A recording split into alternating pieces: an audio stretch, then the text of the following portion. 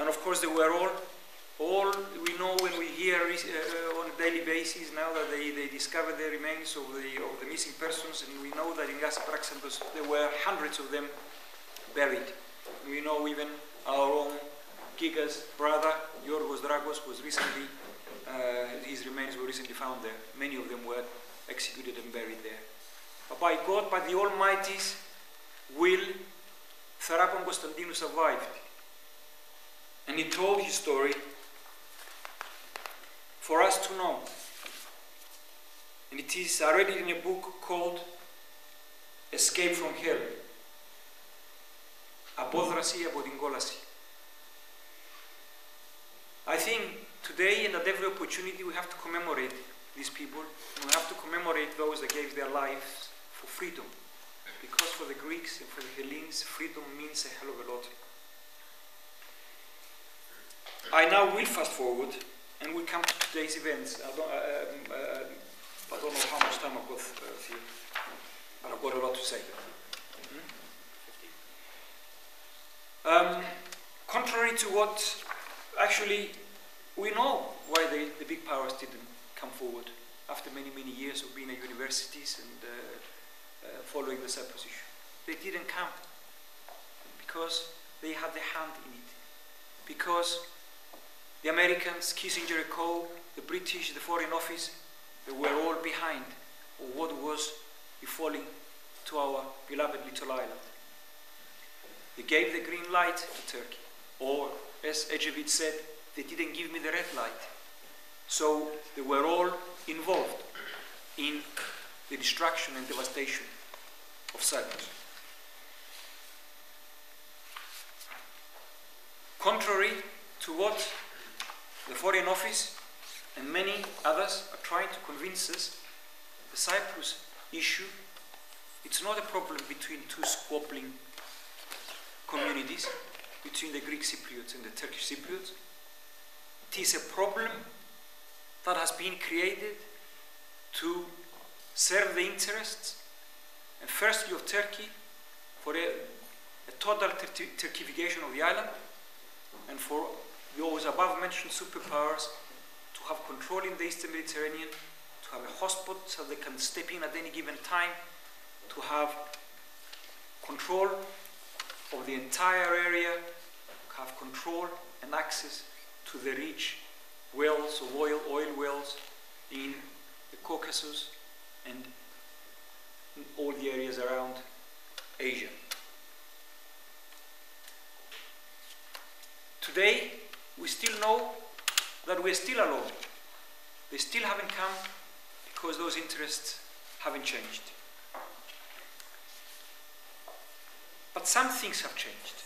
And this is, I'm arriving to where I want to be. A lot of things have changed.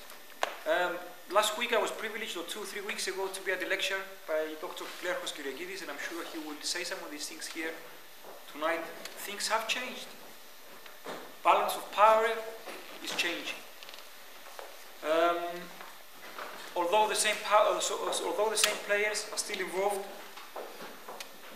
the US is no longer the power that it used to be. At least this is what I believe. This is what I read. There is a huge current account deficit in the United States. Its industry, it's in decline, in terminal decline. There is a huge budget deficit in every individual state. There is very high unemployment. I think the figures are something like 11%. Not to mention the failures in Iraq, in Afghanistan, financial crisis and so on.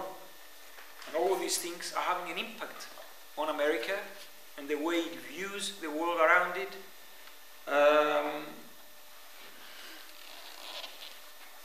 Other players like Great Britain are at the doorstep of bankruptcy, Greece the same. And the first casualties of financial crises like this is military investment and so forth and so forth.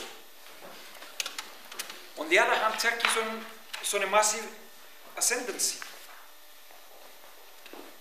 It has a massive industrial potential. It has a rate of growth of around 6%, I believe, one of the largest in the world after China.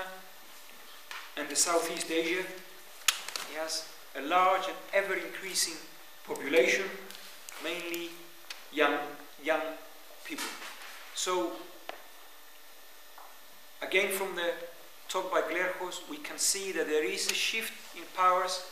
We can see that Turkey is calling a lot of tunes. We know from recent events in the area, the Israeli situation, the flotilla conflict, the relationships developed between Turkey and Iran. There are conflicts between the superpower's traditional ally, Turkey.